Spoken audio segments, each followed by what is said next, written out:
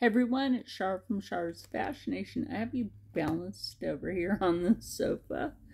So Rob and I are going to try this. This was a new thing at the Aldi. And we're like, this is their leftover Cinco de Mayo stuff. Honestly, it's their leftover Cinco de Mayo stuff. It's not bad smelling. Smell that. Okay, now take one. You aren't the only one gonna try this. The cat's looking at us funny. This is what they look like. Oh.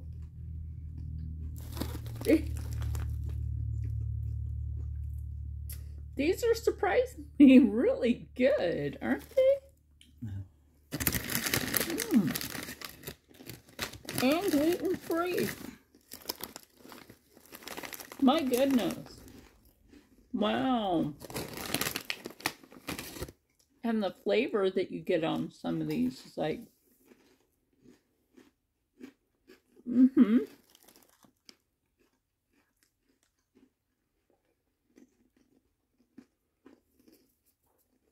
Wow. I have to say these are really good by themselves.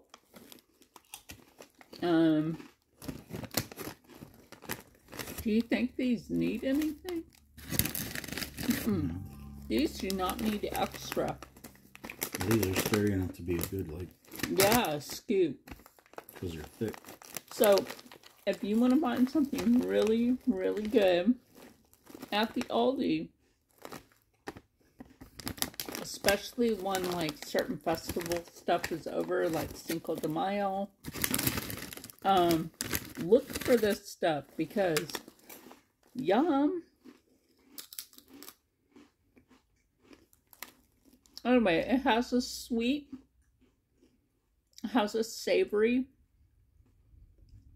and it has a slight spice to it. Not too heavy, not too light. It's in the middle. I do like the fact that it has that. It's thick too. This is better. Sorry, Frito-Lay. This is better than Fritos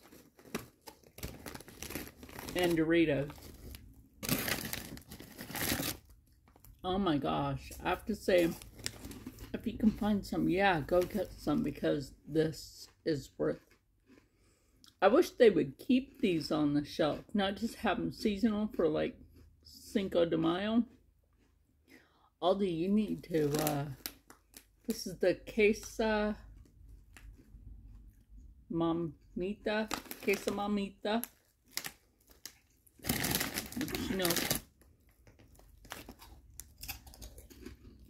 I have to say, yeah, just keep this going.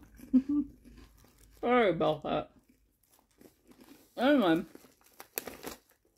let me know kindly in the comments below if you can find these at your Aldi. Would you try them? They're very flavorful. I would say if you want to celebrate Cinco de Mayo, it don't matter your nationality. I mean, Latino, American Latino is part of the tribes anyway. But this is really good. Anyway, stay happy, stay healthy, stay positive, and as always, stay blessed. I'm gonna eat a few more of these, so is Rob. And I'll see you in the next one. Bye.